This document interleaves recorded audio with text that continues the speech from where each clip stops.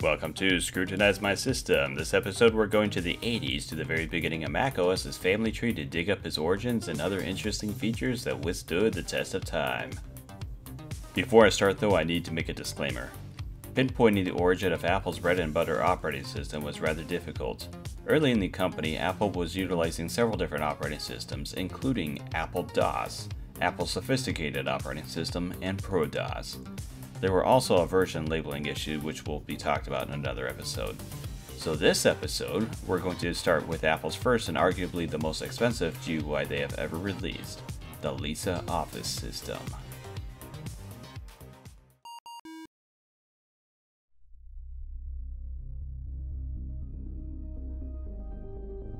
Lisa was supposed to be the ultimate machine. It was the dual office machine that was built to run everything at once. Most had sockets for external hard drives while accommodating floppy drives for installing software and saving files. It had networking capabilities that allowed it to connect to servers and access files remotely. It was one of the earliest beasts to support both a GUI and a mouse that was commercially available. The processor was a Motorola 68000, clocked at 5 MHz, chosen specifically to run 60-bit programs Apple was developing for the machine. The monitor was a 2-bit CRT screen at 720 by 364. The chassis was beige to blend in with the common Office. As for the operating system, the Lisa Office System was designed exclusively for the Apple Lisa, as the name implies. Around this time, standards in the digital world were more suggestions than requirements, making cross-compatibility and emulation rather difficult. So each computer needed a custom-built operating system as well as drivers just to be used.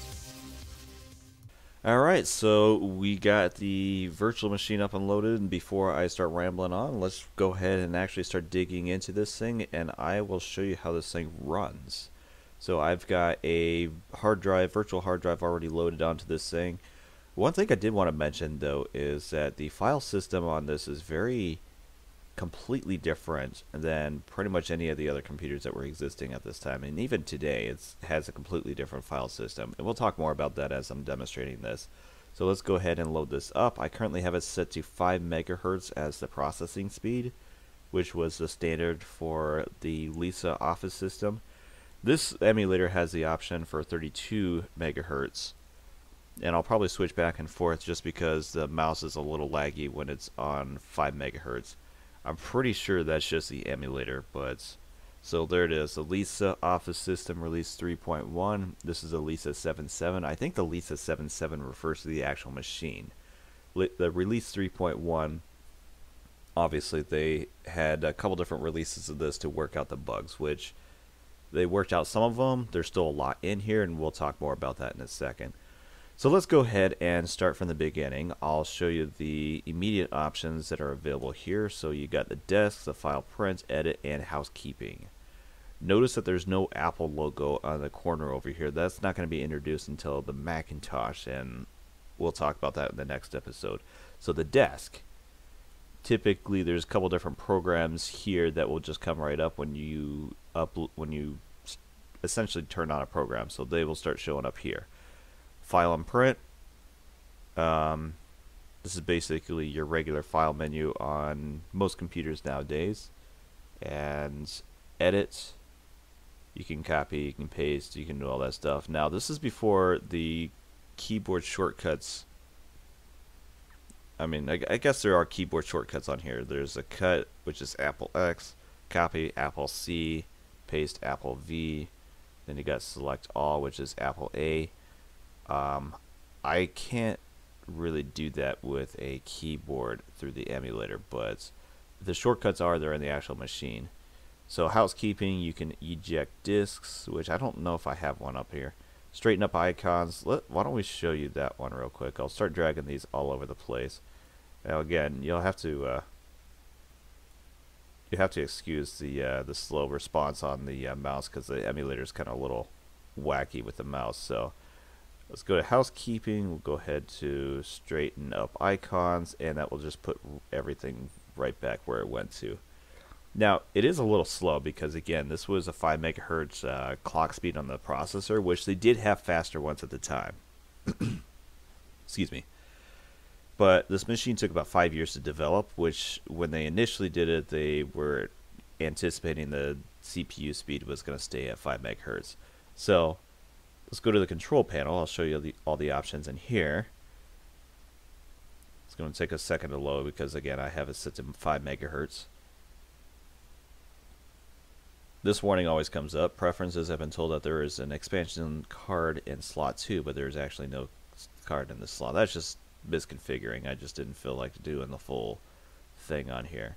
Now, this control panel is primitive. I'm just going to flat out say it right now. And for how old this machine is, I can understand it being primitive.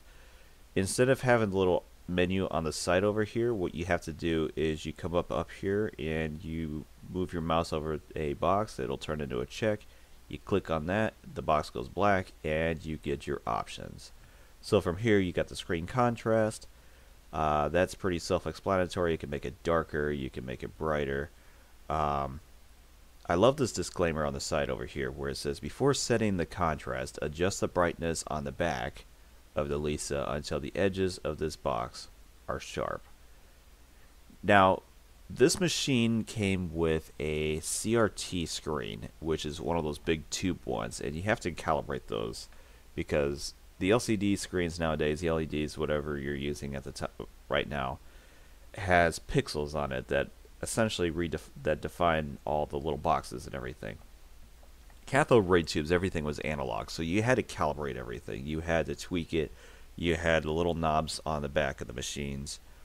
Time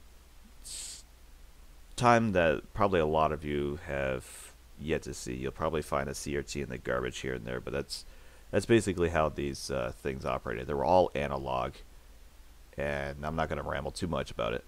Dim level, this sets a time that the screen will dim to. There wasn't really a screen or a screensaver on this thing, so burn-in was pretty common with these machines, especially with the CRTs. Speaker volume, that is really loud, and that is really loud, and the virtual machine is starting to lag. Okay, there it goes. So the speaker volume, basically this just beeps because there's not really any sound drivers or anything that's installed on here. Repeating keys, you got the delay rate, mouse double click delay, that's pretty self-explanatory. Next menu, come up here, select defaults, it'll switch it over. Uses printer as default. Image writer, in case you're wondering, Apple originally had their own printers before they started contracting Canon and HP and all those other companies to sell printers through their own website. So once upon a time they tried making their own printer. They tried making their own a lot of stuff, and we'll talk about in later episodes, including a game system, but most of that flopped. Startup from, you can choose on your machine which bootable drive you want to boot from. Obviously I had this set as a parallel connector, which is the external hard drive, but in this case it's a virtual hard drive anyways. You can have it test the memory. You can do a thorough test or a brief test just to make sure everything's connected properly. Connect devices. This one labels all the different ports that are on the computer. You have 2 serial ports here. You got a parallel port. You have 3 expansion slots on the inside of the computer. And typically what you can do is you can just come down here, check it, and it'll give you the option to switch everything around. So you can put I don't know what a Priam card is. If anyone knows that, leave a comment. I'm curious about that. So you can do a couple different connectors there. You can do a 2-port card, which you got an upper connector, lower connector, and then just nothing. Install device software. It'll prompt you to put in a micro. They call it a micro diskette, but it was a 5 1/4 size, and the Apple Lisa took its own special floppy disk, which made things a lot more difficult for cross compatibility and everything. I already mentioned that earlier. You can remove device software.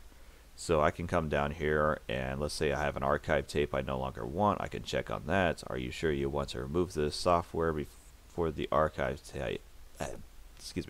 For the archive tape. So I can click OK, it'll remove it. I'm just going to click cancel. I don't feel like removing it. So that's the control panel. Now before I close this, I want to show you something as well. You notice that there are no X buttons, there's no blocks or anything at the top of the menu here. It's just the actual bar. And you have a little icon on the corner over here. Typically with this one, instead of having to click on the boxes on the corners over here, for the Apple Lisa, you had to click on the icon itself. You had to double click it in order to close it. So things were a little different in regards to that. Wastebasket I'll demonstrate in a second. Clipboard I'll demonstrate in a second. Let's go ahead and go straight to the disk. And here's where things get a little confusing, because under normal circumstances, if you wanted to create a folder, you would either right click it on a Windows computer, or on a Mac computer you would come up here and click create a new folder. With a Lisa, instead of doing that, you have to come to this stack of folders, I should say, that says empty folders, double click it, and then you got your folder. Now again, everything's running slow because I have it clocked at 5 megahertz. This is the typical speed of the machine at the time. So if your machine is running this slow, that's just the way it was designed. So something else I want to test is the naming system. So I'm going to make a folder that says test, and while you have it highlighted, you can come up here, you can display the properties, the attributes of test. There's a couple cool things in here. You got the created date, you got the modified date. Now keep in mind, this says it was created in 1969, or it was modified in 1969. I want to tell you something about the clock in a second. Now the protection, you can put a password on here. Let's say test.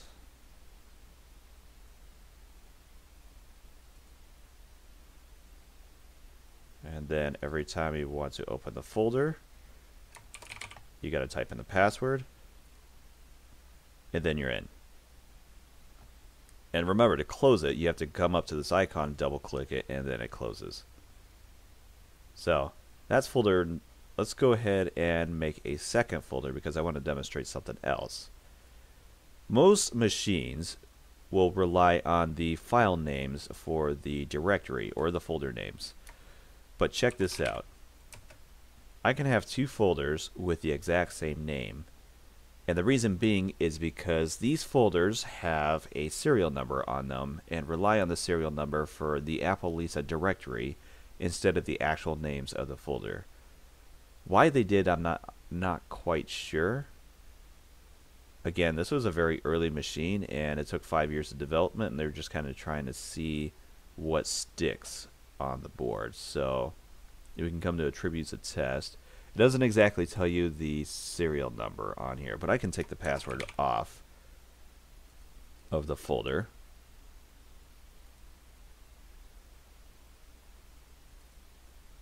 And there's no password anymore. And then from here I can drag this folder, throw it into this folder, and that's how your file system works. So with that said, the copy and paste on here is a little wonky, and I'll show you that in a second. I don't know if that's the emulator or if that is the actual machine. So we can go ahead and notice that when I came over here and copied it, I had the whole folder highlighted, but it just copied the text, which just says test. I should verify that. I'm going to create a third folder, and then we'll come up to here, edit, and paste. And then we got test. So that's how the clipboard works. It just copies the text. It doesn't necessarily copy the file itself. To do that, you come up here and click duplicate, and then you get a second one. So the copy and paste for the file system is a little different than the copy and paste for the text. So you got this blinking, And now we got 3 different folders. Now, we don't want the folders anymore. So, let's go ahead and highlight all 3 of these folders, and we will drag them to the wastebasket. And again, this machine's running a little slow. That's just the way they designed it. So from here, you got the 3 folders in the wastebasket. And strangely, you can still open them in the wastebasket. But while here, if you want to get rid of them entirely, you come up to... Oh, you got to select it first. You got to select the wastebasket, come up to a housekeeping, and then click empty wastebasket. And now they're gone. So that's how the wastebasket and the clipboard work. And that's how you copy the files compared to copying text. Now, the next one I want to demonstrate is the clock. Normally, this seems pretty self-explanatory. You have your date, you have your time. As soon as this thing's done loading, I'm talking too fast. Okay, here we go. So right now the date here is set to March 2nd, 1987 at 11:54 a.m. But here's the catch with this thing. The clock relied on the Apple Lisa hardware, which is part of the reason why operating systems at the time had to be custom made for operating systems, but I already talked about that. So for this clock, they took a couple shortcuts. The first shortcut was they were thinking that this machine was only going to last a couple of years. So instead of having the 4-digit number for the year to make it Y2K compliant, they not only not made it Y2K compliant, but check this out. You're limited between the years 1981 and 1995. So this message here says the year must be a number between 81 and 95. The last keystroke was discarded. I just pressed up on the keyboard. So why you're restricted to that was the shortcut they took in the actual machine is the year was stored in a 4-bit integer. 4-bit as in there's 4 ones and zeros. And having 4 options, you multiply that by, well, it's actually 2 to the power of 4, which will give you 16. So you only have 16 options, and for some reason being limited at 1981 instead of the 1980, I don't know. They weren't, I don't know what was going on with this one. So let's go ahead and close this clock. Now, closing the disk, you'll notice that the clock shows up on the actual desktop, but it's still technically stored on the disk. Why that happens, I'm not quite sure, but that's just the way they designed it. So the calculator is the next one. That's pretty self-explanatory. That one's pretty straightforward. I do have a double-clicking issue with the emulator, so I'm not going to blame that one on the machine itself. I do have this message that keeps popping up, though, and I'm pretty sure that's the emulator again. So the calculator cannot remember how you customize it. The calculator will be customized as a 4-function calculator. And I love how it just gives you like a little... it italicizes the W's for some reason, but I don't know why. So it's a basic calculator. 5 plus 5 is going to give you 10. Pretty straightforward. Except it's pretty slow. So that is the calculator for you. I can take this clock and I can just drag it right back to the disk and it will disappear off of the desktop. So that's all the options on the actual Lisa machine. But I do want to show one more thing, and that's how to shut it down. There are no options in the actual menus up here to actually do a soft shutdown, but there is still an option to do a soft shutdown. To do it, you go to the actual machine and you press the power button, and it gives you this.